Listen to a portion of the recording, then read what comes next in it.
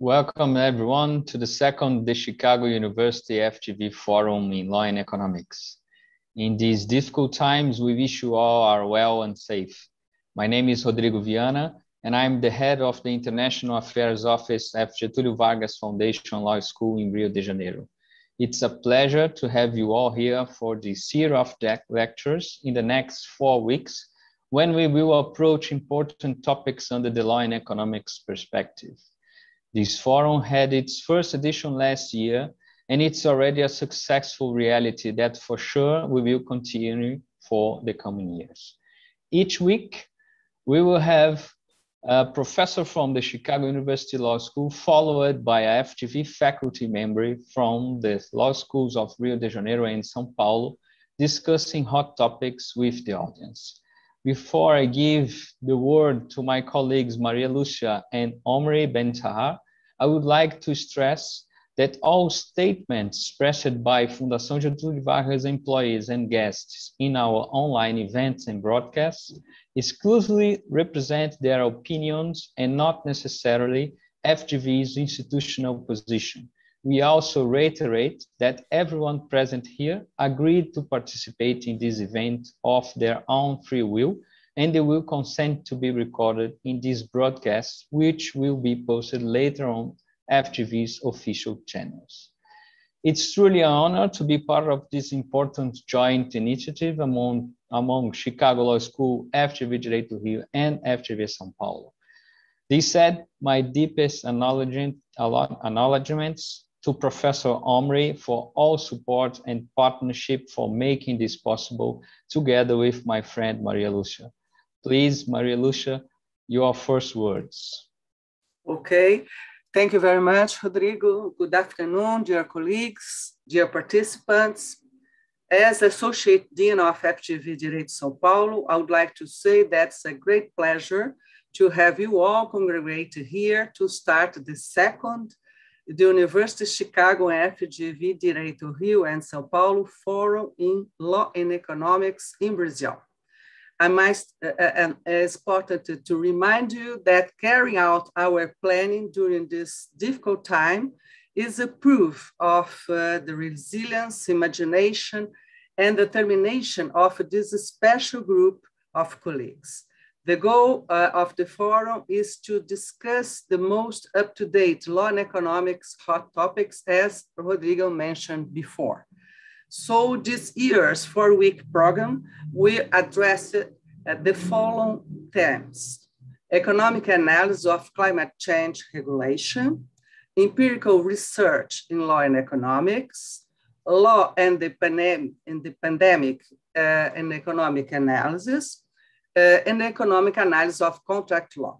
I'd like to express thanks in particular to Omri Ben-Tahar from the University of Chicago Law School and Rodrigo from FGV Direito Rio. Our special thanks to the professors as David Weisbach, Damika Damarpala, Daniel Hamill, and Lisa Burstein for the University of Chicago, and Rômulo Sampaio, Bruno Salama, Luciano Tim, and Mariana Pragender from FGV, who embraced this project with great enthusiasm and generosity. We are grateful to our technical team that has worked hard, as usual, to make this project feasible. Needless to say, but it is still important to stress that we had a great institutional support from both the University of Chicago and the Fundação Getúlio Vargas. We are extremely grateful to everyone who helped to make this project happen. Finally, I hope you enjoy this fantastic opportunity, and I do hope that the future third edition of the Chicago FGV Forum in Law and Economics in Brazil will be face-to-face. Thanks all, and I would like to please ask for our colleague Omri to present our professor David Weisbach. Thank you so much. Thank you very much, Maria Lucia and Rodrigo.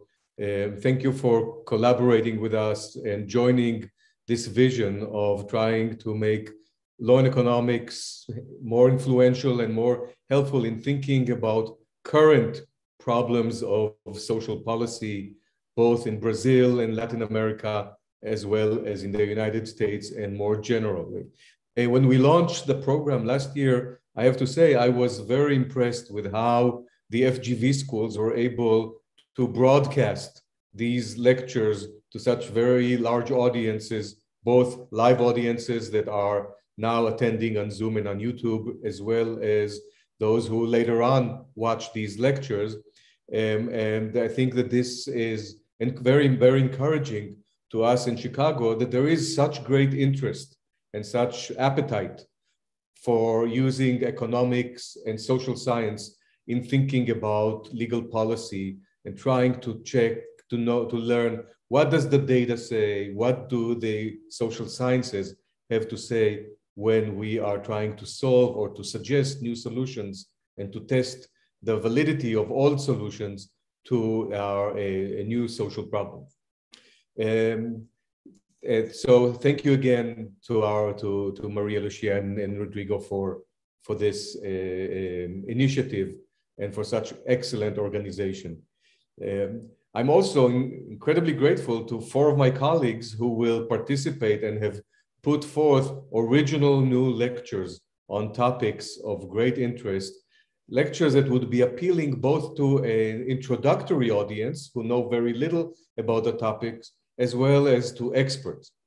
And I can't be more thrilled than to launch this series of lectures with the lecture by my esteemed colleague, David Weisbach.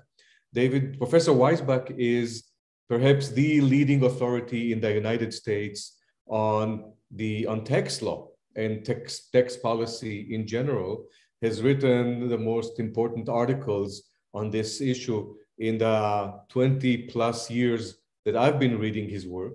But if that's not enough, it's at some point in his career, when problems of climate change became more nagging and more moved to the front of our social agenda, Professor Weisbach has become, without doubt, the most influential and serious scholar in law schools in America, studying the issues of climate change and their regulation.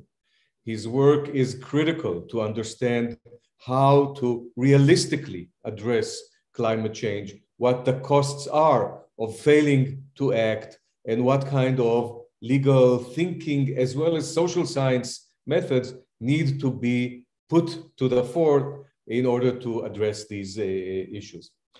So without further ado, I will mute myself and give the podium to Professor Weisbach. Great. Thank you very much, Omri. I hope I can stand up to that generous introduction, and thank you for having me today. So I'm going to talk about the law and economics of climate change. And I thought maybe I'd start with just a few pictures that you've probably seen already. So you've probably seen a picture that looks like this. This is the global average temperature change relative to pre-industrial temperatures. So the 0 degree C line there is the average temperatures that existed pre-industrial. As you can see, temperatures have been going up quite dramatically over the last 30, 40, or 50 years. You've probably all seen graphs that look just like this. You've probably seen pictures that look like this. And what this is in the top row there is the global dispersion of those temperature changes, right? The figure I just showed you was the global average, but not every place in the world will be at the average. And this picture here, these maps show you how those temperature changes affect different parts of the world. And the top row shows you 1 degree increase in temperature, which we've seen about already. And the bottom row are projections for what we would see if we saw 1.5 degrees C increase, 2 degrees C's, and then, God forbid, 4 degrees C's. One thing to notice about this is there's a lot of dispersion. Different parts of the world see different kinds of temperature increases. Climate change is one of the world's biggest problems, and looking at figures like this can seem daunting. It's how can we address this? Researching the area can also seem daunting because there's literally tens of thousands of people already working in the area. The recent IPCC report, which came out, I guess, earlier this month, was 4,000 dense pages with cites to literally thousands of papers. And so the question is, how can law and economic scholars engage with this research and engage with a problem of this scope? And what I want to suggest to you is that, notwithstanding the enormous amount of work and global effort on the problem, that there are important opportunities for scholars in law and economics to make progress and to help understand the problem and how to address it. Right? There are many things that we don't understand today that fall directly in the scope of what law and economic scholars do. So I've got a kind of a two-part agenda to the talk. The first is what I want to do is review some of the latest findings from the IPCC and give you some background on climate change that we need to understand in order to think about what problems we need to address. And then for the rest of my time, what I want to do is go through a bunch of different problems, just kind of highlighting them and talking about the issues that law and economic scholars might address or might contribute to. The goal being to inspire you all to work on this problem, to think about different things you can contribute. All right, so climate change basics. I'm going to talk about 4 issues in climate change that you should have kind of in your quiver, if you will, to think about the legal problems. There's many, many more we could talk about, but I think these 4 you need to have kind of always right there when you're thinking about climate change. These are the emissions, that is what's causing climate change, this concept of a carbon budget, how we think about uncertainty. Uncertainty is a key feature of this problem. And then finally, what does it take to address the problem? What are the emissions reductions pathways that we are looking at? Okay, so emissions. The most important greenhouse gas, so GHG, greenhouse gas, is carbon dioxide. Right? There are a bunch of other greenhouse gases. There's methane, nitrous oxide, a bunch of smaller gases called hydrofluorocarbons and chlorofluorocarbons and so forth. But the most important greenhouse gas when we think about stopping climate change is carbon dioxide. Most carbon dioxide comes from burning fossil fuels to produce energy. Right? There's some emissions from deforestation, particularly in Brazil and Indonesia and Malaysia. But most carbon dioxide globally comes from burning fossil fuels, right? Which means we put that together that we should think about climate change primarily as an energy problem, right? If you're studying climate change, you're necessarily studying energy. So here's some figures to let you see how that works. This is the total sum of greenhouse gases emitted in, I think, 2019, broken down by different gases. Right, you can see by this measure, and there are alternative measures about how to put this together, but by this measure, 75% or so of global emissions are from carbon dioxide. Methane is the second largest gas. Most of that is also related to energy. And then other gases are much smaller contributors. So when we think about climate change, we should be thinking about carbon dioxide, and most of that comes from energy. Oops. Okay, what are our sources of energy? This is global energy, so all the energy in the world in, I think, 2019. And as you can see, almost all energy, 84%, 84.3% of energy comes from the 3 fossil fuels: oil, coal, and natural gas. But you can see all the way there, over there on the right-hand side, the green and the yellow, those are wind and solar, 2.2% and 1.1%. They're kind of currently negligible sources of energy. Right, that is, most energy still today comes from the fossil fuels. This is the same data, but broken down by year. Right, what this lets you see is the growth of fossil fuel use from 1800, so basically the beginning of the Industrial Revolution, to today. Right, the bottom kind of red line there is biomass. That stayed kind of constant over time, but as you can see, global energy use has gone up exponentially since the beginning of the Industrial Revolution, right? Coal comes in first. So in the early part of the Industrial Revolution, it was all coal. Then around the turn of the last century, we start bringing in oil. And then finally, the most recent fossil fuel is gas, and gas is now becoming dominant in the United States, for example. You can see the other sources of energy in there: nuclear, hydropower, and wind, again, all relatively negligible, even to today. Right, one thing you note on the coal line, if you look at that gray line, coal use has been relatively flat for the past 5 to 10 years. It's gone down a lot in the United States, but that's been offset by an increase in coal in China and other countries. Now, this breaks the same data down by region. So instead of by type of fuel, it's who's doing the emitting. And we'll come back to this at the end of my talk about some of the issues as to who's doing the emitting. But you can see early on, it was the EU and the United States as the primary emitters, right? If you look around, draw that line in there, 1980 or so, China and most of Asia and India are relatively negligible. And you can see in recent years and the growth in emissions from China. And China is now the dominant global emitter. Right, we'll come back to why this matters towards the end of my talk. Okay, so that's number one. We should think about climate change as an energy problem. Then we should think about energy. It's coming from those three fossil fuels. And the question is how we deal with that. Concept number two, which is important to keep in mind, which has recently been heavily incorporated into the IPCC reports, is this notion of the carbon budget. Right, here's the idea of a carbon budget. Temperatures will continue to go up as long as the stock of carbon dioxide and other greenhouse gases in the atmosphere goes up. Right? That is, so long as we're emitting greenhouse gases, we continue to warm. There's no end to it.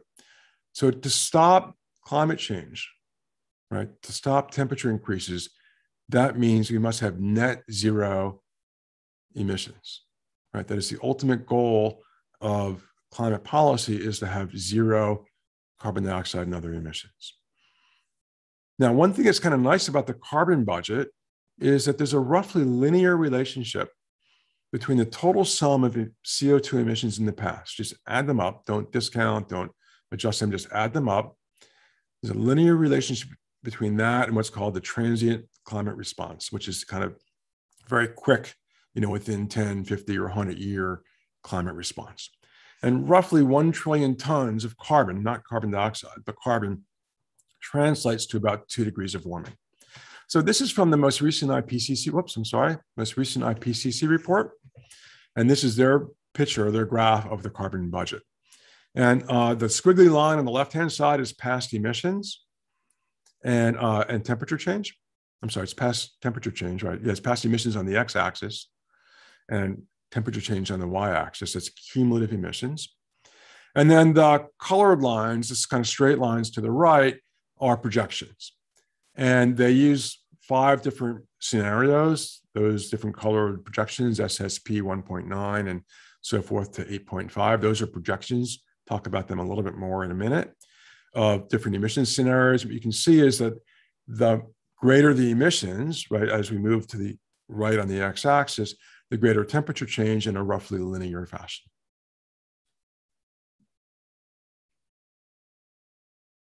This, by the way, is the IPCC's estimate of what remains of our carbon budget.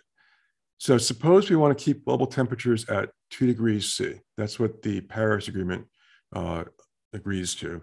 And the Paris Agreement says we want to try and keep them at 1 to 1.5 degrees C. We've already emitted something like, what's that say, 2,560 gigatons of carbon dioxide historically. And if you want to keep temperatures below, say, 2 degrees C, so we've got a total budget that will keep us below 2 degrees C, what we can see is we've got another 1,150 to go. Right, and if we want to keep temperature change below 1.5 degrees C, we only have about 400 gigatons left to go. Right, we've emitted most of what we're going to be allowed to emit if you want to keep temperatures below 1.5 degrees C, and about 2/3 of what we can emit, you want to keep temperatures below 2 degrees C. Right, by the way, I don't have this for you, but if we project based on current emissions, when we hit the 2 degrees C benchmark based on the carbon budget, and pick a number, guess what that is? The number is roughly in the mid-2030s, so 10 to 15 years or so is when we kind of run out of our carbon budget. And at that point, if we want to keep temperatures below 2 degrees C, we have to stop emitting altogether.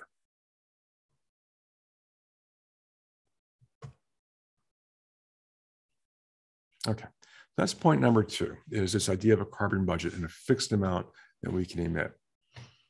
Point number 3 that you should always keep in mind when thinking about climate change is uncertainty, right? Notwithstanding the thousands of researchers that are working on the problem, there's just a huge amount we don't know. Some of it's impossible to know, like what future emissions are going to be, but some of them are just things that are just too hard to figure out. So for example, even if we knew future emissions, we don't really know what the effect those emissions will have on the climate. We don't know whether there are tipping points. At what point do things kind of go kablooey and we can't return back to where we were before? And if there are tipping points, we don't know where they are and when we'll trip them, right? We don't know to what extent climate change will hurt people or hurt animals, right? That is, we have really no sense of what the harms will be. And we don't know what technologies or solutions we will have to solve climate change, right? There's just a huge amount we don't know. So when you're working in climate change, one of the hard things about the problem, one of the key things to always keep in mind is you're always working in a problem where you just don't know the answers, where there's going to be an amount of deep uncertainty. And so decision-making or recommendations for policymakers are always in the context of how do you decide when you don't know? And that's a little bit unusual for a legal problem. Mostly when we think about legal problems in law and economics, we don't assume we don't know the answer. We assume we can make some reasonable computations and estimates and so forth. And it's not necessarily the case in climate change. Here's some pictures that will show you that. So this is the same carbon budget picture I showed you a minute ago, but I want to focus on a different aspect of it. So notice that the part to the right, the straight lines, have those kind of spread out colored, blotches, if you will. And what are those? The spread, if you read across to the y-axis, is the possibly different temperature changes we'll see for any given amount of emissions. So if you go to the 3,000 gigaton mark, kind of that vertical line there, and read up, you can see that then the spread, possible temperature change that we'll see with 3,000 gigatons might be anywhere from 2 degrees to 1 degree. Right? And that's enormously different in terms of global impacts. Right? As we go out further to the right, if we go to 4,500 gigatons, you can see again the spread is well over 1.5 degrees. Right? So there's enormous uncertainty just in something like the carbon budget, not to speak of how that affects humans. And so the problem is one of deep uncertainty. Here's another picture of uncertainty. This is something called the equilibrium climate sensitivity. So this is the temperature change we expect to see once everything kind of settles down. So if we emit, say, 3,000 gigatons of carbon or carbon dioxide, and we wait a few hundred or a few thousand years and temperatures stabilize, what will be the temperature range, the temperature increase at that point? And the box to the left there, if you tilt your head, is kind of a PDF, right, a probability distribution function of possible temperature changes given a certain amount of emissions, right? So for the same amount of emissions, we might expect that to be about 3 degrees C temperature increase, but it could be as high as 6 degrees or as low as 1. Right? We really don't know. And the difference between 6 and 1 is the difference between humanity surviving and not. Right? So this is kind of this enormous problem of uncertainty that we have to deal with. And that graph there, that left-hand figure, is slightly narrower in the most recent IPCC report than it has been for the past 40 or 50 years, but it's essentially narrowed almost not at all until very recently, since the 1950s. We have been unable to reduce the amount of uncertainty in our climate predictions. Okay, whoops, I'm sorry.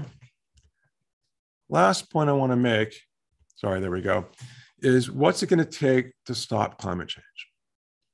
Right? That is, what do we think about when we think about emissions reductions? Right, so the key point here is that energy systems, climate change is an energy problem, that energy systems are central to how modern economies work, right? That is, we can think of the entire economy globally or in any country you want as simply a way of transforming energy into useful things. Like, energy is so pervasive, it's so reliable and so common, it's like oxygen. You don't even notice it's there, but it's kind of vital to life. Everything that we have is driven by energy. In addition, energy systems are really large, really complex, and they're made up of durable assets. So a recent estimate that I'm working on with a co-author is that the United States has durable energy assets of about $8 trillion. That consists of refineries, pipelines, power plants, and other kind of big things that have long lives. In addition, we have 250 million vehicles in the United States, home and commercial heating units and so forth. There's an enormous number of assets, fixed things, kind of big things, pipes and stuff like that, that are used to generate energy. And so thinking about reducing energy means kind of switching all of that stuff, all of those pipes and tankers and machines and all those kinds of things. To give you a sense of this, here's a picture. This is data from the World Bank that I grabbed. On the x-axis is GDP per capita, log GDP per capita, I should say. And on the y-axis is a measure of energy use per person. Kilograms of oil equivalent. So it's just a measure of energy use per person. And this is every country in the world. And what you can see is that the log of GDP per capita and the log of energy use per capita is almost linear. Right? That is, if we get richer, we use more energy. And there are no exceptions to this. There's no country in the bottom right that is wealthy and yet doesn't use a lot of energy. If we think that it's impossible to be in the bottom right, I think that's probably the case, then we can think about climate change as solving climate change as trying to find a way to generate the energy needed to be in the top right. We want everyone to be wealthy and yet not causing emissions. Right? That's kind of the core problem with climate change. All right, now, how do we do that? The IPCC put together a bunch of scenarios. These are hypothetical future worlds, and these are the same ones I showed you with the carbon budget. And they have 5 of them in this graph. SSP 8.5 is the top one where we simply do not reduce emissions at all, or not for a very long time. The very bottom one, SSP 1.9, is where we reduce emissions quite rapidly. And these are kind of different scenarios that we might face in the future. The only ones that really reduce climate change at all are those bottom two, SSP 2.6 and SSP 1.9. Right, if we want to reduce or stop climate change, we kind of need to be in one of those bottom trajectories. Now, how do we do that? These are not scenarios that are designed to optimize reaching some emissions goal. These are just kind of future histories, or if you will, science fiction. What might the future look like?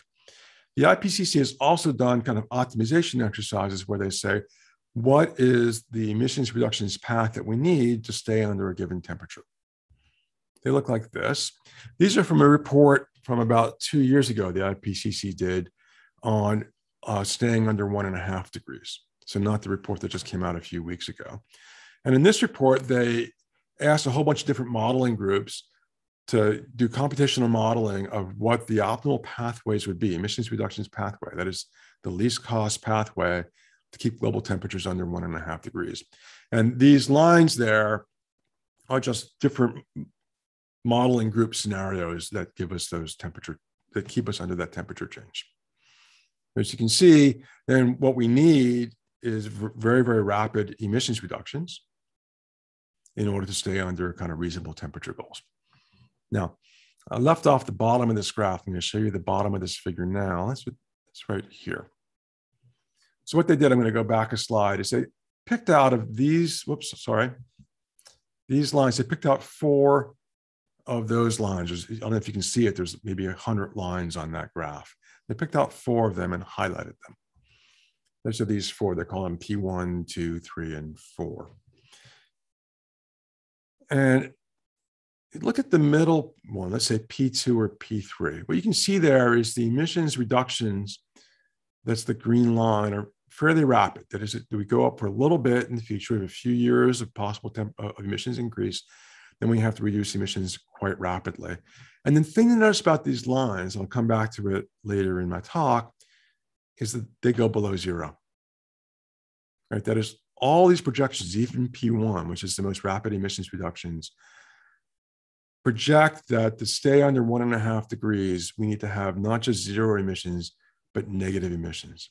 The reason why is because our emissions now are so high, we have so much built-in climate change, if you will, that eventually we have to start drawing down emissions from the atmosphere and storing them in the ground.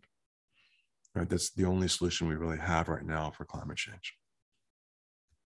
Okay, so that's my background on what we need to know. I want to now just talk about a whole bunch of problems that maybe you might work on, or that other law and economic scholars might work on, hopefully with the idea of inspiring future work on climate change.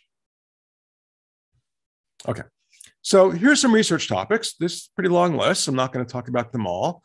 I'll just kind of mention a few of them, but just to go through them real quickly, what's up there. Instrument choice and instrument design. This is, should we have a tax system or a cap and trade system or regulations, or how should we mix those different things? And how, if we're going to do that, how do you design those systems?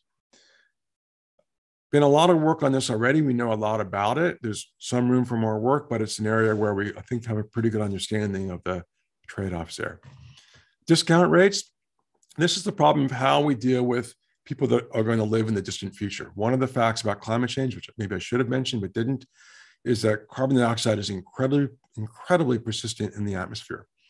So when we emit things today, the carbon dioxide that we emit, when we burn fossil fuel today, the carbon dioxide that we emit will be in the atmosphere for 10,000 or maybe 100,000 years, right? That is, we are affecting the temperature in the long distant future.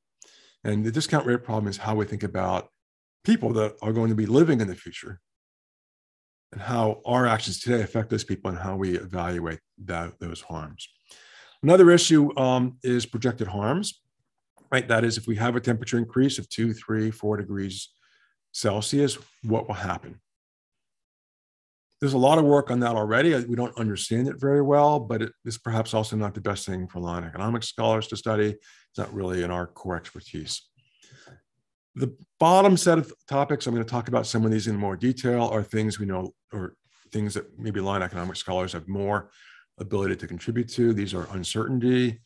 And I'm going to talk about uncertainty in the context of what's called the social cost of carbon, trade and leakage, how we think about climate solutions when only parts of the world participate in those solutions, negative emissions and how we design systems for those, climate finance, which is how we deal with the interactions of climate change in the finance system, ethics and responsibility are a big piece of climate change, and how we think about our obligations to other people, given that we're emitting greenhouse gases, regulatory design, climate torts. All these issues are important ones. I'm only going to talk about the first few. Yeah. All right. Social cost of carbon.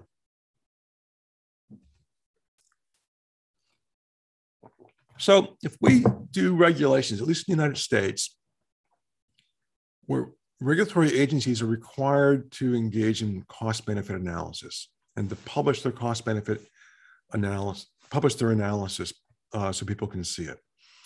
And if a regulation affects emissions of carbon dioxide or another greenhouse gas, the question is, how do those changes in emissions, whether it's an increase or a decrease, enter into cost-benefit analysis?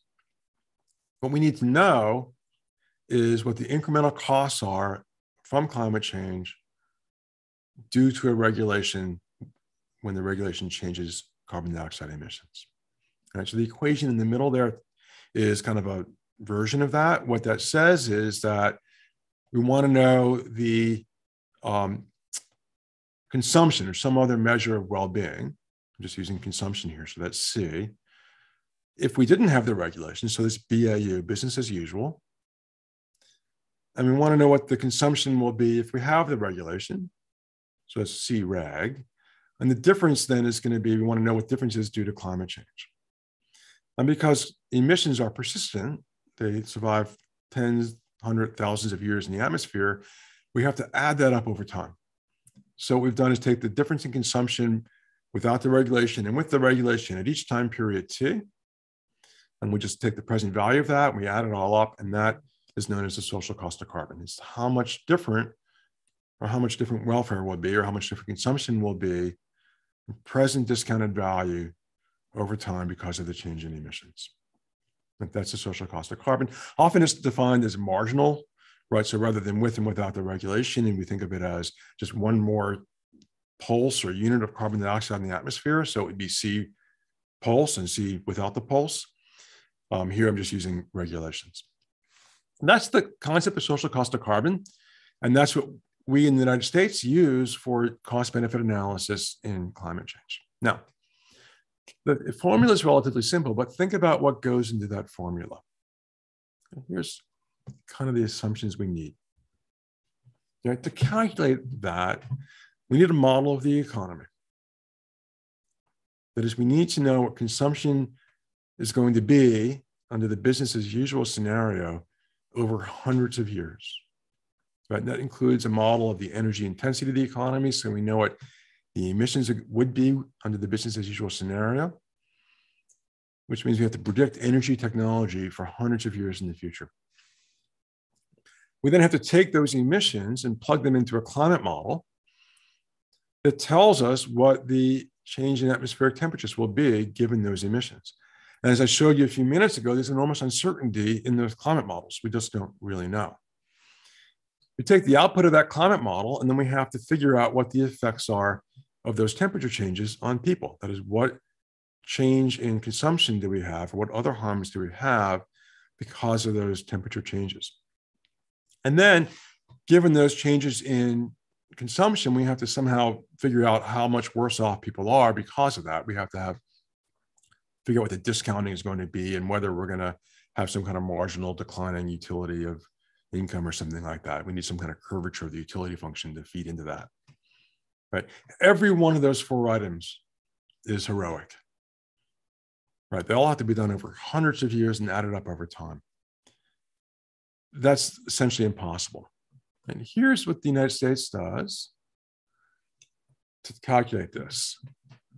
We took three relatively simple models of the economy. These are kind of standard models you can pick up from economics of growth, kind of real simple stuff from, say, the 1950s.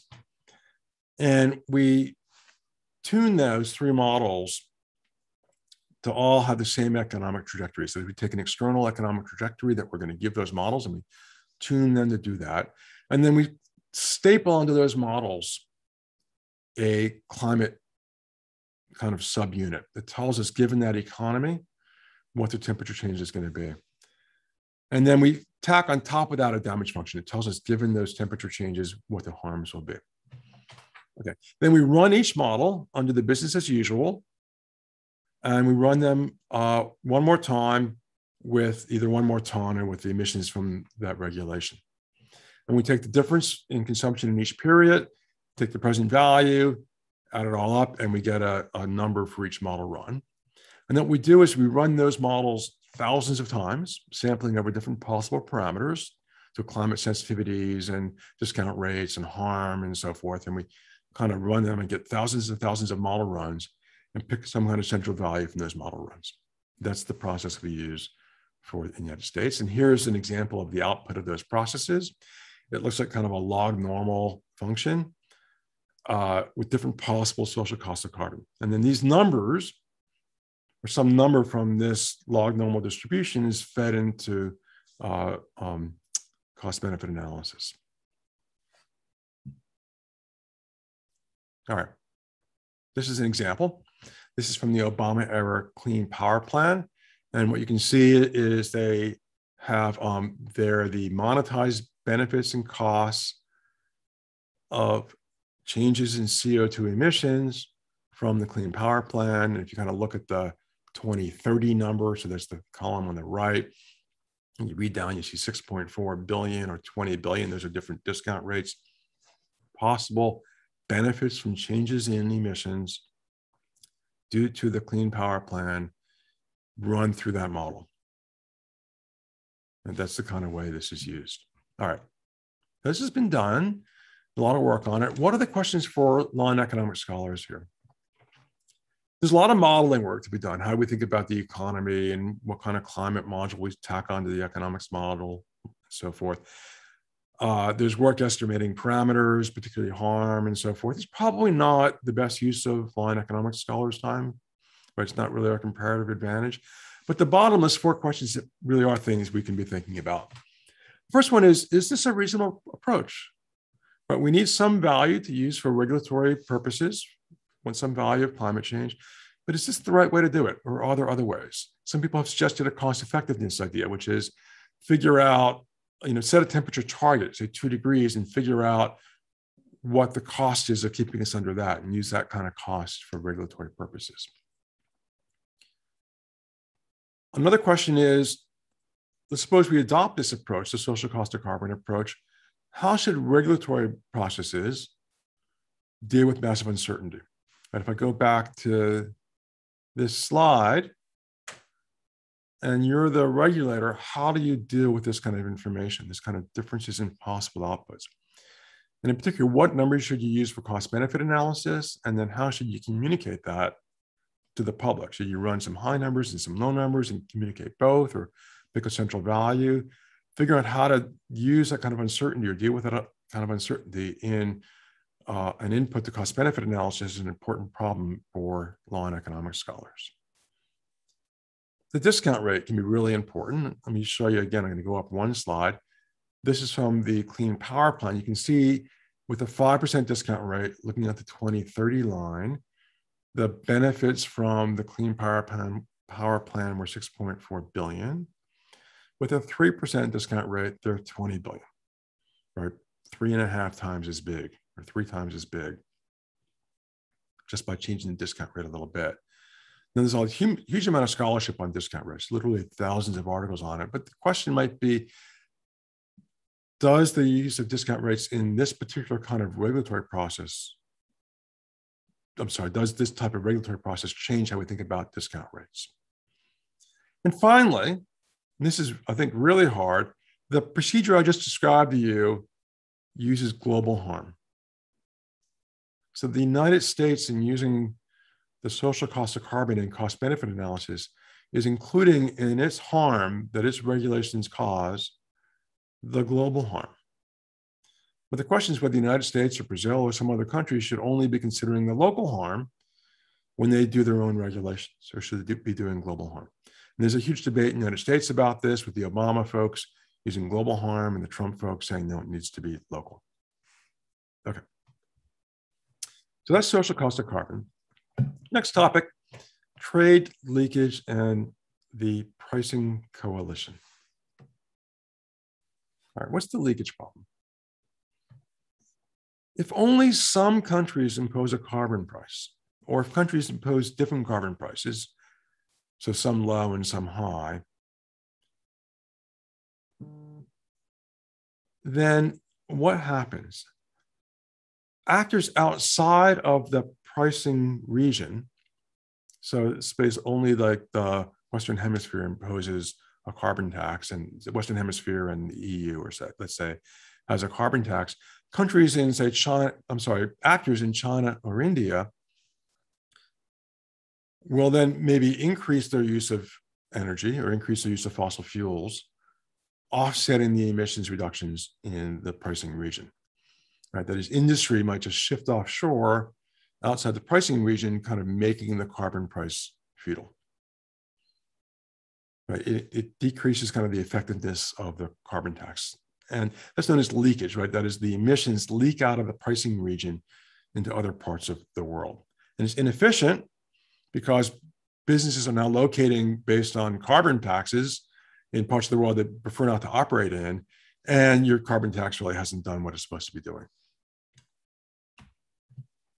Related to this, closely related to this, is what you might think of as the coalition problem, right? That is, which countries are going to have a reasonable carbon price. There's two aspects of this. One is the free rider problem, which is each country is better off if other countries bear the cost of emissions reductions and they don't. So the United States would be much better off if everyone else reduced the emissions and we could just keep on going our merry way. And that's true for every country. And so getting a large coalition has to overcome the free rider problem. And on top of that, you can think of what's called the pollution haven problem, which is not only are you better off if other countries bear the cost of emissions reductions and you don't, but you might attract industry by being a free rider. That is, all the polluting industries, CO2 polluting, might come into your country, right? And that's an advantage because of the, the jobs and other benefits that having those industries be local bring to you. So there's not only an incentive not to join the coalition, I'm sorry, let me say it differently. Not only kind of a free rider problem, which says you just don't really care, you just want other countries to do it, but there's an incentive to affirmatively not join the coalition to attract heavy industry. That makes achieving a global agreement on emissions extraordinarily hard to do. Right? But without a broad agreement, we really can't address the problem. The United States, for example, is 15% of the global emissions. If the United States went to zero, it wouldn't really mean anything at all. All right. This is, I think, the central problem in carbon tax design. The fear of leakage, because other countries do not price carbon, is widely cited as an important reason not to impose our own carbon price. Right? It pushes jobs offshore, and politicians really hate that. Right? One of the reasons the United States did not ratify the Kyoto Protocol, one of the first climate change treaties, was explicitly concerns about leakage. Right? And lack of global participation may make reaching reasonable climate goals impossible. All right. So what are the problems then that we want to, how do we think about this? So the central way of thinking about addressing leakage is something called border adjustments. What's a border adjustment? So let's take the United States. Suppose it has a tax on domestic emissions. A border adjustment says that if you import a good into the United States and there was emissions associated with the production of that good abroad, so say it's a piece of steel, you're importing that from South Korea into the United States, then when you import it, you have to pay the same tax on that piece of steel as a steel produced in the United States. Right? So any emissions from the production of that steel abroad get taxed when the good is imported. It's an import tariff, if you will, based on the emissions in the production of that good. Correspondingly, if a good is exported from the United States, we would rebate prior taxes paid. And the basic idea with border adjustments is it eliminates the incentive to shift production abroad, because it doesn't matter where the good is produced, the tax will be the same. If it's produced in the United States and consumed here, it bears a tax. If it's produced in, say, South Korea and consumed here, it bears a tax. If it's produced in the United States or South Korea and consumed in another country, there's no tax because we rebate our tax when the good is exported. These are very popular. The EU has announced plans to impose border adjustments later this year. Every single carbon tax bill introduced in the United States this year includes border adjustments. The problem is they're super hard to do. You really don't know how to do them accurately. You don't know what the emissions were done. Well, I'm sorry, the emissions were from the production of a good abroad. They might violate the WTO because they're seen as protectionist. And I'm going to show you in a second this graph. They're not very effective. So here's a figure I'll show you right here of a CGE model of the effects of border adjustments. So essentially all the studies of border adjustments use these very large computable general equilibrium models. They have millions of lines of code. They have detailed representations of the economy. They calibrate them to data, and they can kind of run simulations on the model and see what happens. And so they run simulations with and without border adjustments. And this is, I'll show you right now, a simulation I was involved with, a big CGE model we built here at Chicago. And this is carbon tax in basically the OECD. And that's the top black line. Those global reductions, so that's the total reductions globally from what we call an Annex B tax, which is Annex B in climate change lingo is basically the OECD. And you can see the x-axis is the carbon tax in dollars per ton of CO2. The y-axis is the emissions reductions relative to our estimate of the business as usual emissions. And with a carbon tax of, say, $50 a ton, we get about 12% emissions reductions. The red dash line, the green dash line is the emissions reductions we get if we add border adjustments. As you can see, we don't really get a big emissions reduction increase from border adjustments. There's just not a lot happening there. The bottom line the kind of dotted line, is the emissions reductions we would get if instead we had a global tax. And so what you can see is the importance, not so much of adding border adjustments, but of getting global participation in a climate treaty. Okay. Now, what are the law and economics questions that this issue raises? I've got 4. Number 1 is, how do we design systems that encourage global participation in a climate treaty? There's a lot of ideas floating out there that need further thinking. So one of them is put forward by Bill Nordhaus, a recent Nobel Prize winner in economics for his work on climate change. He proposed something called climate clubs. The idea is that groups of nations would get together and will agree to a harmonized harmonized carbon price within that group. And they would have tariffs on all imports for people not in their club. And what he claimed was, when he modeled that out, was that this created incentives to join climate clubs and therefore incentives to have global participation in a climate treaty. It's possible. It's not sure we fully understand the theory on that and how well it works. So there's room for other ways of thinking about it, including what kind of international institutions we can set up, what kind of side payments we can arrange in order to get countries to participate. Maybe the most important problem we have in climate change. Border adjustments. So if we're going to have border adjustments, how do we do that? How do we design them to prevent avoidance? So for example, can you just switch your fuel source? So South Korea might have some hydro and some coal. If it's going to ship steel to the United States, can it ship the steel made with hydro to the United States and the steel made with coal it keeps domestically? Then the steel it ships in the United States wouldn't have any emissions associated with it. It wouldn't bear a tariff, right? So how do we deal with fuel switching and shipping and other ways of avoiding the tax? We still don't know the answer to those problems. Legality of border adjustments is more of a straight legal problem than a law and economics problem, but how do we think about whether border adjustments would be consistent with international trade rules? And finally, the design of systems that work better than border adjustments. If inevitably we're going to have different carbon prices in different parts of the world, are there better systems than border adjustments to deal with the problem of leakage? I've been working on this now for, I don't know, 5 or 6 years, this latter problem. So let me show you some simulations I did on that issue. So these are graphs that are kind of similar to what you might remember from Economics 101 from college, where we looked at the trade-off between, say, beer and wine or guns and butter or some other graph. They're production possibility frontiers graphs from basic economics. The x-axis is change in GDP, basically, measured in consumption. So it's a cost. If you go to the left, it's how much reduction or how much cost in GDP you incur. And the y-axis is the emissions reductions you get for that cost. And what we've simulated here is a bunch of different taxes that are imposed only in the OECD. And we look at how effective they are at reducing emissions given the possibility of leakage.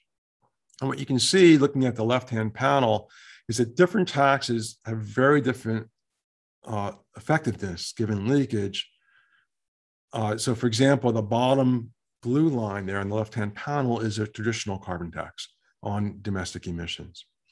And if you go up to that yellow line on the left-hand panel, that's the emissions we would get if we switch that same tax instead to extraction rather than emissions. So rather than looking at smokestacks, we look at oil wells. We tax the oil well rather than the smokestack, and you get a very, very different emissions profile because its effects on leakage are really different. And so there's room, just you can see in these graphs, for thinking about how carbon tax design interacts with leakage to do better and worse given the possibility of leakage. The right-hand panel, just to tell you what that is we run the same simulations, but we change the elasticity of foreign energy supply. So how much does foreign energy respond to changes in the price of energy? I'm sorry, foreign energy extraction respond to the change in the price of energy. And you can see then that the taxes look quite different. With a high elasticity of foreign energy supply, we end up with the extraction tax looking quite bad. With a low elasticity, it looks really good. And so depending on what you think the right parameters are, you might have different carbon tax design. That's kind of an example of the sort of work we might think of when we think about the leakage problem. All right, negative emissions. I showed you this already.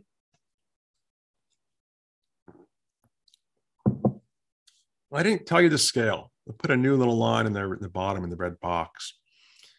Those graphs, like take P3, that bottom yellow there, that is a technology they're assuming exists called BECCS, B-E-C-C-S. What that is bioenergy. So you grow plants,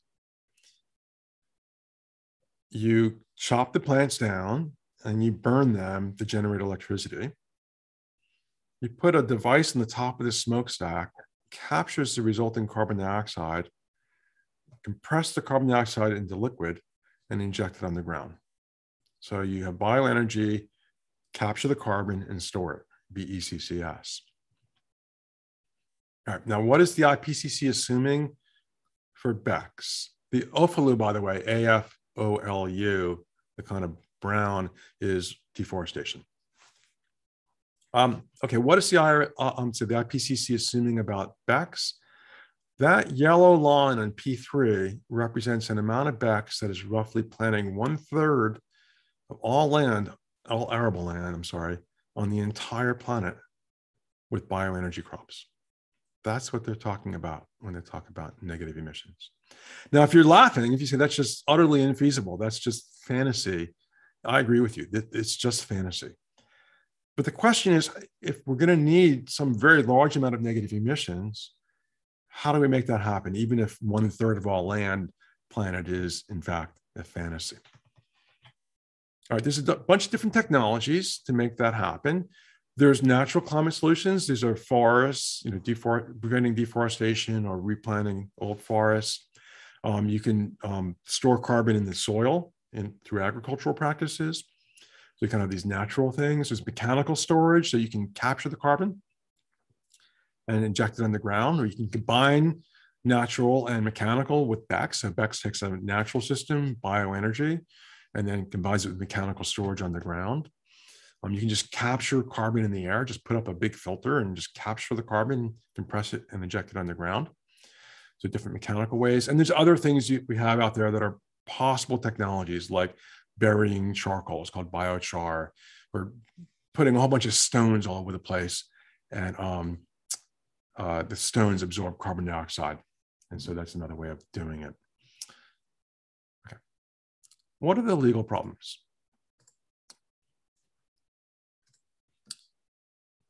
Let's just take forestry and soil carbon. We have some experience with how to design systems, incentive systems for storing carbon in forests and in soil. These are known as offset systems, which are payments to some kind of actor. It could be a private entity, or it could be government, to either plant or to not destroy a forest. And there's a bunch of these actually operating in Brazil right now. The experience has not been good, right? Basically, the experience, to summarize it quickly, is waste, fraud, and abuse. That is, there's payments to keep forests outstanding, and then you go look and there's no forest there. There's a bunch of farms, right? So waste, fraud, and abuse. So the question is, how do we design better incentive systems for negative emissions? There's a lot of problems with doing it. It's really hard to measure. Even if you can verify that there's a forest where they're supposed to be, it's really hard to verify how much carbon is in that forest, what kind of trees are planted, how big they are, how big their roots are, and so forth. You may not know whether the carbon stored there is what's called additional, right? If you're paying someone not to chop down a forest, how do you know they weren't going to chop it down anyway, right? You might be paying them to do what they were going to do even without the payment, which means you're just wasting your money. What if there's a forest fire? How do you deal with the fact that the carbon may not be permanently stored?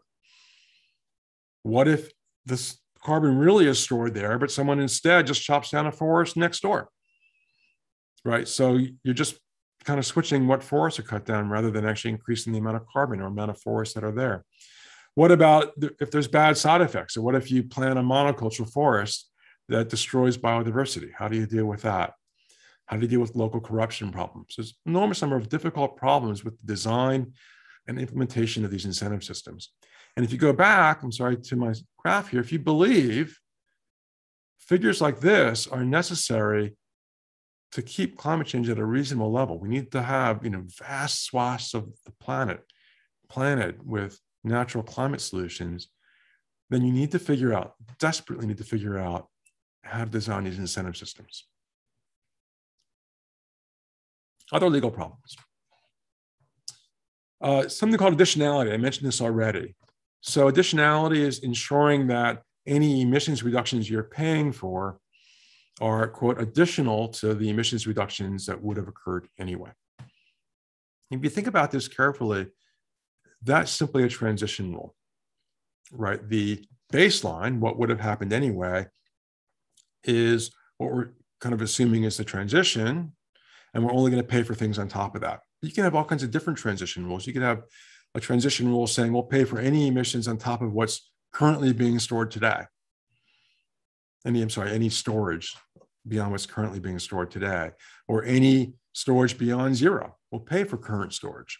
But you can imagine all kinds of different transition rules, not just the additionality rule. And the question is, what's the optimal transition rule? How do we think about the incentives that those rules create, the measurement problems those rules create, and how do we think about what the right rule is? Almost all, maybe all, of the offsets literature or the negative emissions literature assumes that the right transition rule is the additionality rule. But as you probably know, there's enormous literature in law and economics about the law and economics of legal transitions. And all of that literature can be brought to bear on this problem of negative emissions and offsets. The second problem is certification entities. There are many entities, mostly NGOs or nonprofits, that purport to certify negative emissions. Right, so you can say if you're Microsoft and you want to say we have net zero emissions, how do you prove that? You go to some company that has a beautiful website and all kinds of pretty pictures of nature and so forth on their website saying, we will certify that Microsoft is in fact paid for a forest in Indonesia or something like that. And there's dozens of these entities. And a legal problem is, how do you regulate those entities? Because those entities may not themselves be doing very good jobs, yet Microsoft, other companies, countries are relying on these entities to certify that in fact there's a forest where someone says there is. So how do you regulate those entities is an important legal problem for law and economics scholars. All right, gonna keep on going.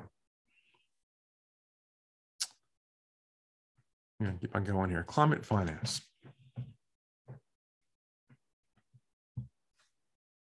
What are the problems here? There's multiple problems with climate finance. I've listed 3 of them. I'll show you some pictures about them in 1 second. One is, how do we pay for mitigation and adaptation activities? Right, so if you're, say, a wealthy country like the United States and you want to, or you've agreed to finance emissions reductions in a less wealthy country, how do you make that happen? Like, what are the financing mechanisms? There's all kinds of legal issues in financing that have to be addressed. The second one is that the financial system, banks and other entities that operate in the financial system might be subject to risk because of climate change. And how do we ensure financial system resilience in the face of climate change? And the third one is, how do we design disclosures by firms on their climate risk? So I'll show you 3 pictures, 1 on each. This is a little fuzzy, I'm sorry. I grabbed it from the web, so you probably can't read it. Sometimes web capture is not so great. This is just a picture of climate finance mechanisms. So money flowing on the left-hand side from different types of entities to all the way to the right-hand side to spending on mitigation or adaptation activities. And I know you can't read it, that's too small, but you can see the kind of the complexity of the problem. And each one of these steps has legal issues associated with it. How do you design the debt instruments or the financing instruments and so forth? How do you design insurance products and other things like that? This is from the Board of Governors of the United States Federal Reserve, currently on their website. And this is a web page they have devoted to how they're thinking about the impacts of climate change on the stability of the finance system. Right, so on the left-hand side there, the green is examples of climate-related risks. And then the very, very right-hand side, the black, is the vulnerabilities that the finance system may face because of those risks. And the Fed is actively soliciting comments on how to think about limiting the vulnerabilities, the right-hand column, in the finance system because of the climate risks, the left-hand column. Right, so how do we think about bank regulation, for example, in light of climate change? And it's kind of an active topic right now being discussed by the Fed. Here's a screenshot from the United States Securities and Exchange Commission soliciting comments on what kind of climate disclosures companies should have to make. Right, that is, if you're, again, Microsoft has large emissions profile because they run servers. Right, servers are very, very energy intensive. So tech companies tend to be emissions intensive. And the question then is, what kind of disclosures should that company make to the public so we know about what its climate activities are? Right, so all of these things are standard problems in law and economics, just applied to climate change. So for example, on the last one, the SEC, we have to think about corporate finance and securities laws and what the purposes of securities laws are, why we have disclosure, to think about what kind of design of disclosure systems we want to have because of climate change. All right, I have one last problem I want to talk about, which is ethics. And then I'll stop and take questions. Okay, there are an enormous number of ethical, legal, economic problems associated with climate change.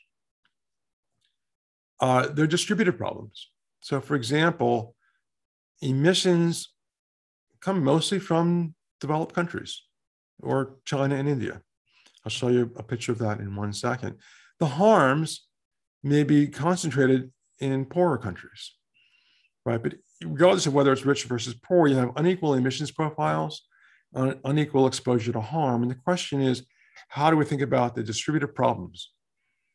One group of actors, one country, one group of people are harming other people. And the question is, how do we think about the ethical considerations and how do they interact with the legal and economic considerations in designing climate policy? Second issue, buyers versus sellers. Right, so in the United States, on the left, in the United States, it's very common to say oil companies are to blame for climate change. Right, we are supposed to hate Exxon. They're the bad guys, right? But then what happens? We get in a car and drive to work, right? And we're using Exxon's gasoline when we drive to work, right? So they're selling us this product, we're buying this product, and between Exxon and us, someone is causing those emissions from driving to work. And the question is whether it's the seller, Exxon, to blame, are they the bad guys? Or the buyer, us, the drivers, are we the bad guys? And so this question of how you allocate blame between buyers and sellers, again, is a standard problem in law and economics, one that Ronald Coase dealt with 50 or more, 60 years ago, right? How do we think about blame? And Coase says maybe blame isn't the right way to think about that. There's just a transaction. But either way, how do we deal with that problem in climate change? And then another ethical issue I mentioned already, the distant future. I'm going to skip that because I've talked about it already. Let me show you some data. Oops, sorry. This is current emissions. And what you can see is that China is the dominant emitter and Asia overall is dominant. Right? You can see Asia is more than half of global emissions right now. North America, so that's mostly the United States, excuse me, it's about 15% of global emissions, 18%, sorry. Europe is 17%. And you can see way down there on the bottom, the blue, that's South America, though I should note that this figure does not include deforestation. This is only fossil fuels. So if we included deforestation, South America would look a lot bigger. Now, that's just current. What about past? So this is the cumulative emissions rather than just current emissions. Now you can see that Asia, the EU, and North America are all roughly equal contributors cumulatively, with the United States being the largest single cumulative emitter. So if you think that's what matters, then the United States is the kind of bad guy, if you will, the one that's emitted the most. break it down in a different way. Oops, sorry. One more time. This breaks it down on a per capita basis. So if you look at the top graph, what that is per capita emissions by income group. And so on the left-hand side, you can see high income groups are the ones that emit the most on a per capita basis. Low income groups by far the less, at least on a per capita basis. And that's consistent with emissions going up with energy use and energy use going up with wealth. On the bottom line there, we break it down by country. What you can see is the blue, that's still the United States and North America, is by far the highest per capita emissions. Right? The red, that's Asia, now looks pretty good. They have very low per capita emissions. They have a lot of emissions because they have a lot of people, but on a per capita basis, they're relatively low. All right, so what are some questions here? Should the obligations to mitigate or to pay for adaptation be keyed to current emissions or to past emissions? Or should they not be? Is climate treaty just a bargain? We just get together at a bargaining table and figure out who's going to do what? Or must that bargain be ethically informed?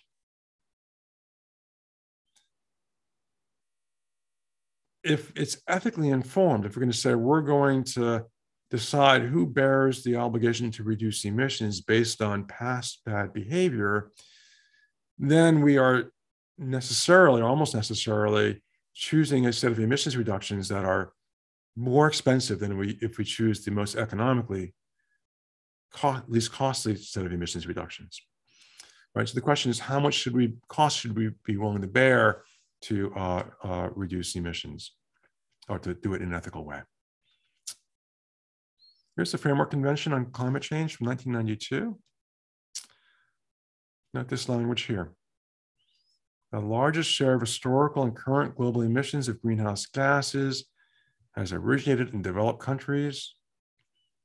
The per capita emissions in developing countries are relatively low, and the share of global emissions originating in developing countries will grow to meet their social and development needs. Right? That is the Framework Convention itself embeds within it this ethical consideration. Here it is again on the acknowledging paragraph. The global nature of climate change calls for the widest possible cooperation by all countries in their participation in an effective and appropriate international response. And here's the key phrase: in accordance with their common but differentiated responsibilities. The idea being there that ethics plays a role in who reduces emissions. All right. One last thing, and then I want to stop. This is very relevant for Brazil. Suppose a country has a really big carbon sink within its territory, like just, for example, the Amazon. The question is, who owns that sink? So can that country destroy the sink if it wants to, harming the rest of the world when it does that?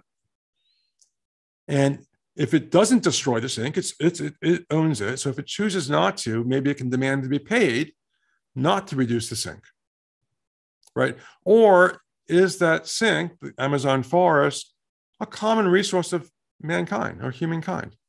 And the country has no right to destroy that sink, because when it does that, it hurts other people. And therefore, if it destroys the sink, it should have to pay.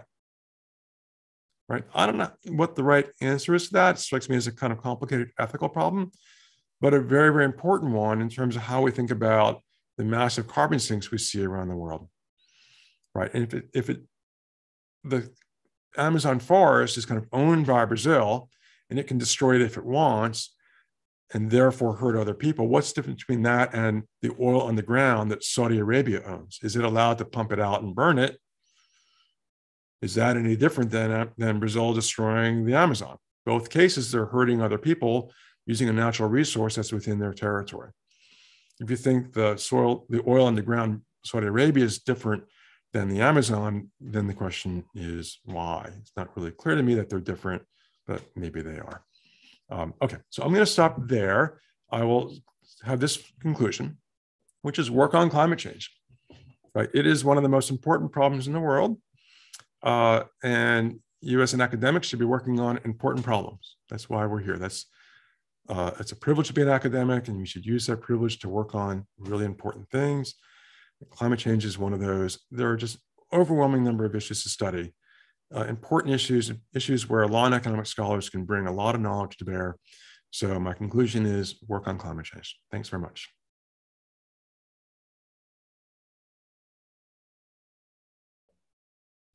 Thank you, David. Thanks a lot for your lecture. Well, I just received one question from Raissa Mosti. Difficult one. Since climate change is a general problem, how can global solutions be compatible in a scenario so different among nations? I think this is the main challenge. Yeah, I don't know the answer.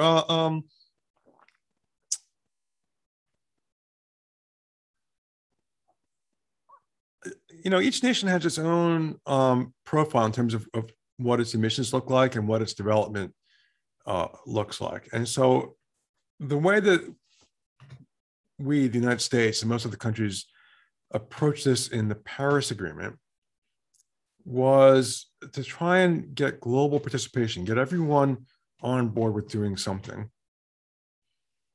but let each country kind of decide what it was going to do for itself and use kind of peer pressure to get countries to do more. So each country, the one thing countries had to do was publicly announce what they were going to do. They had to put forth what's called nationally determined contributions, or NDCs, and say, this is what we're going to do. And every country that's in the Paris Agreement, which is, I think, every country in the world, or but one or two, has a publicly announced NDC. And the idea is that when you have to say publicly, this is what we're doing, it puts a pressure on you to do something pretty reasonable, particularly if other countries are also doing something reasonable. That was the approach taken in Paris. Some problems with it.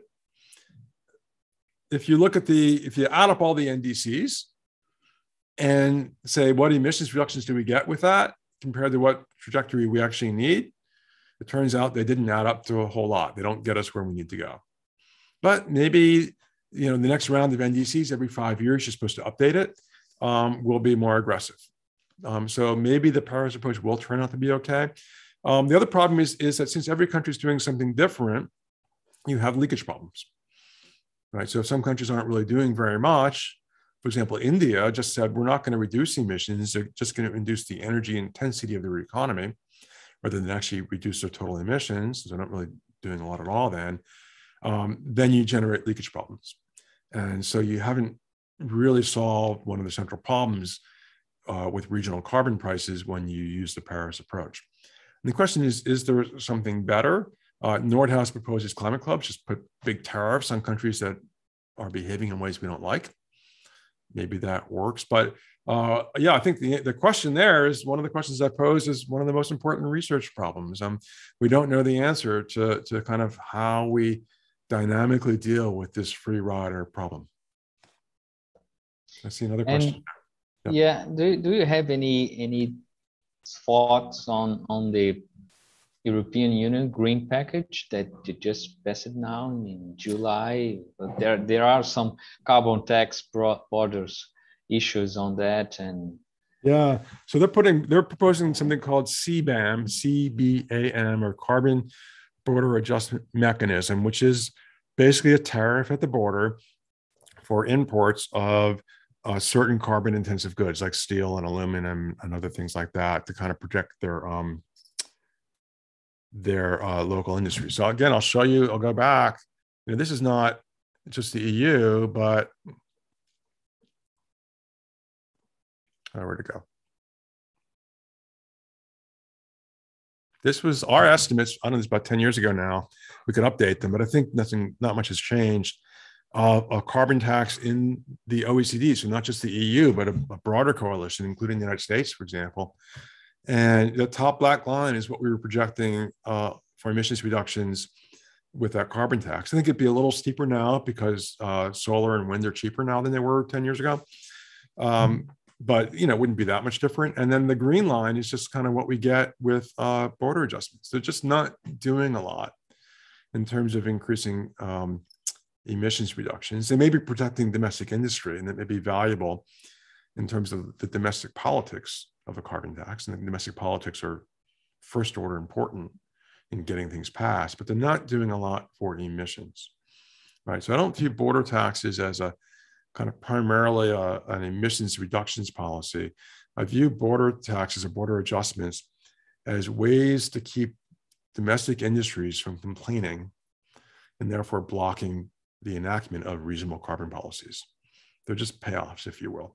And my view is whatever you need to do to pay off blocking industries, you should be doing. So if it's a border adjustment, if that's what you got to do, you should do it. But you should keep in mind, it's number one, not doing a lot for emissions.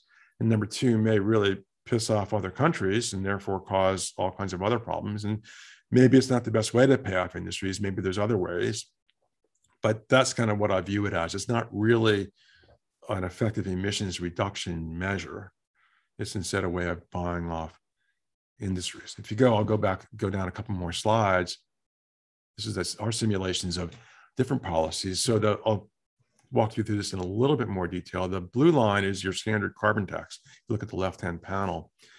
The lines immediately above it, the kind of green and whatever that is, kind of red line, those are the same tax, the standard carbon tax, we call it a production tax, with border adjustments. So you see in this simulation, we're getting a little bit more emissions reductions for given cost when we add border adjustments.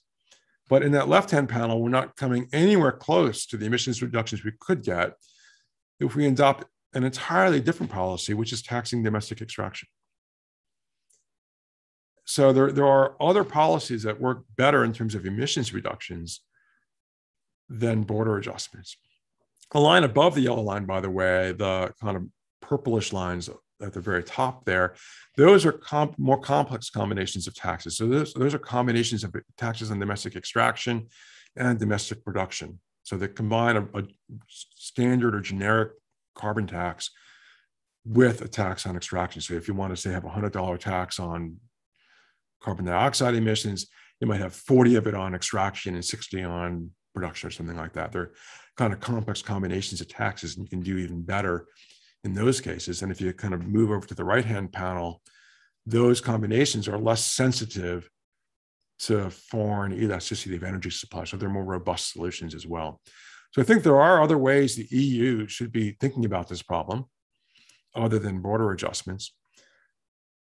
But the advantage border adjustments have, I think, is domestic politics, right? And that you know, as a law and economics scholar, I don't know that much about domestic politics, but they're really important because if you can't pass the thing, it doesn't matter how beautiful it is in a graph. Perfect.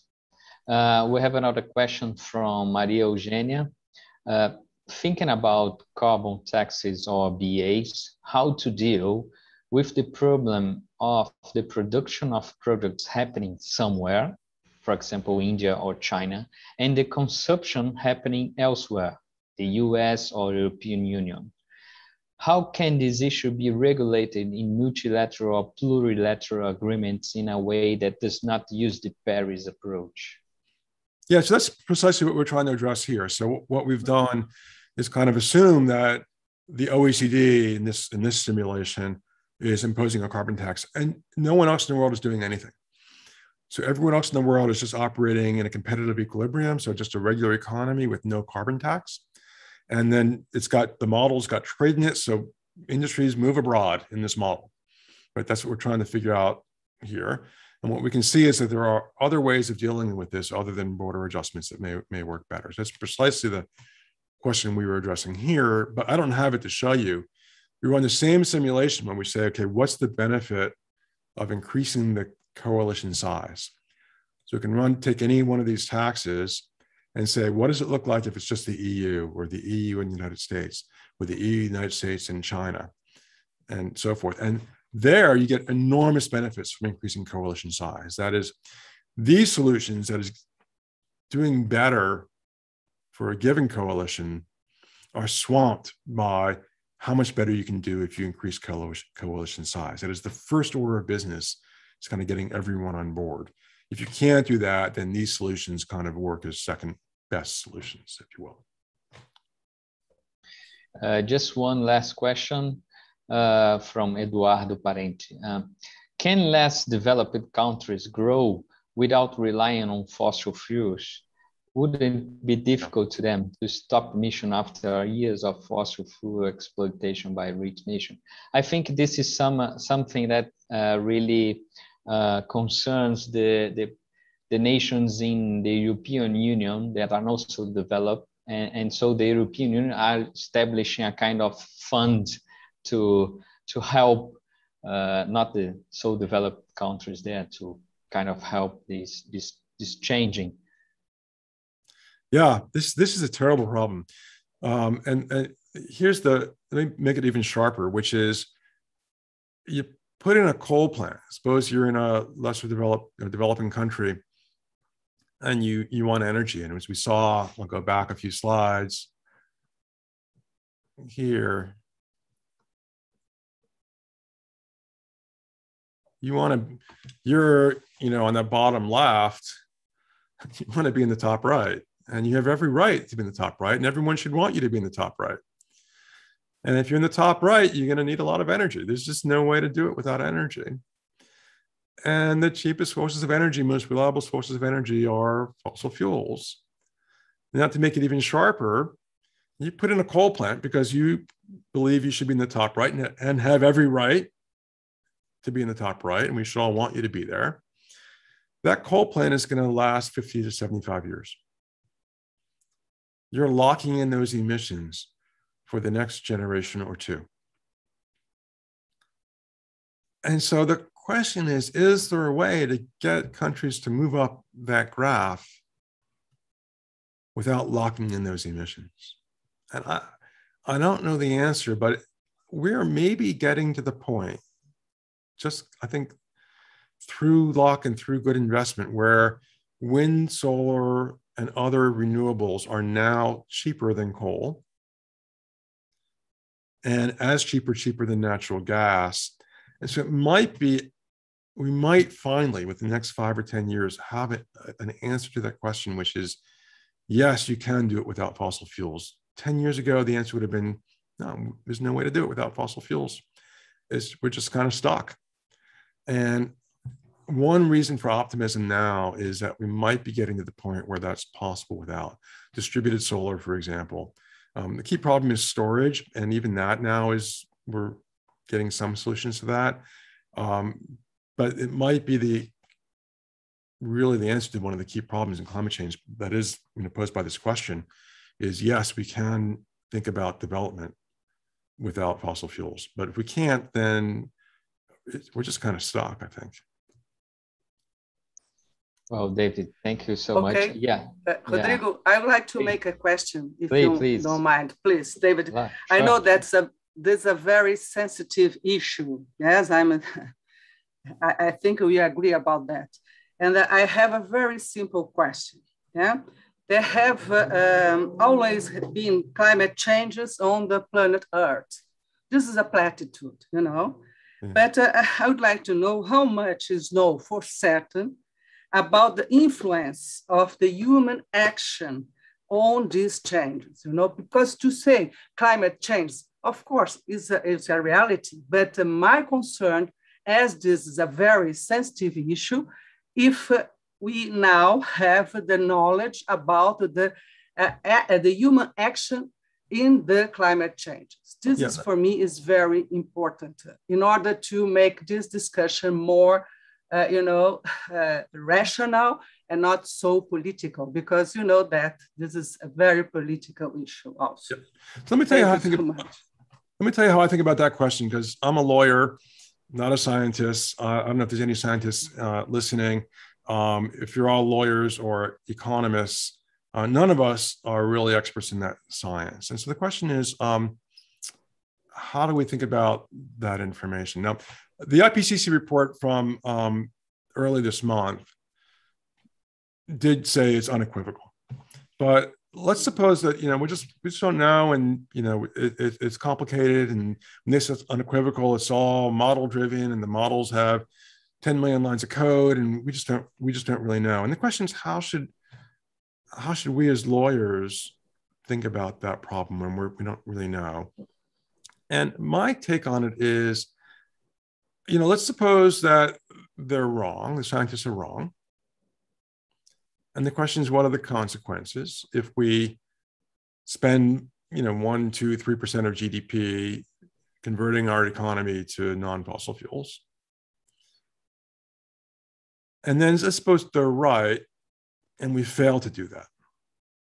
And we just kind of weigh those two scenarios and say, well, I don't think it's 50-50, but suppose it's just 50-50 that they're wrong.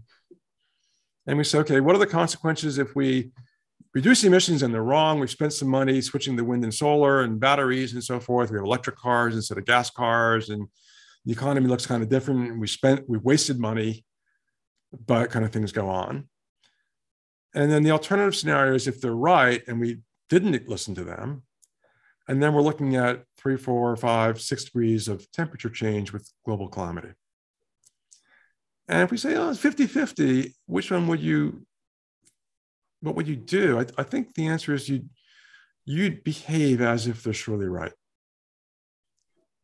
Right? Because you want to minimize that just horrible risk. That is the risks on those two 50-50 bets. The coin flip, again, I don't think it's a coin flip, but if it were, the risks on each side of that are completely different. Right? One side of it's a few percentage of GDP every year for the next several decades. And the other side is global calamity. And so if you're really uncertain or you don't trust the science, you don't understand the science, and I'm a lawyer, so I don't really understand the science fully, I still think you'd behave in exactly the same way. And that's how I kind of think about the problem, which is it doesn't really matter that much that I don't know for sure, they don't understand the science.